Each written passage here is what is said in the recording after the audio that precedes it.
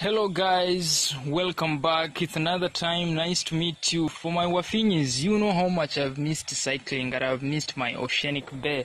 Right now here I want to show you how you can be able to fix your own bicycle whenever it gets on the wrong side of the road track. And I would like to show you how you can be able to fix an extensively damaged bicycle, or a road bike, or a mountain bike for that matter. As you can see, this is my oceanic bicycle, mountain bicycle that is capable of performing quite a range of tasks of numbers.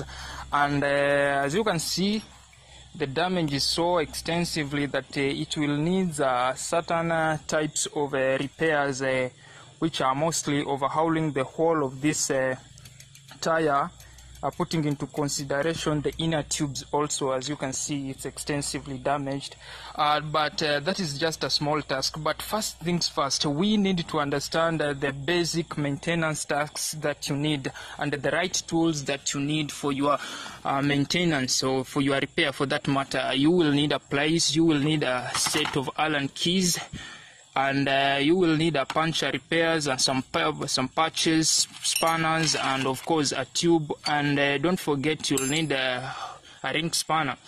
And putting into consideration that I need to change my tires, I got my tires with me here, and I'll show you how we're gonna fix this up, and you're gonna make your road bike come back to the road. So let's start.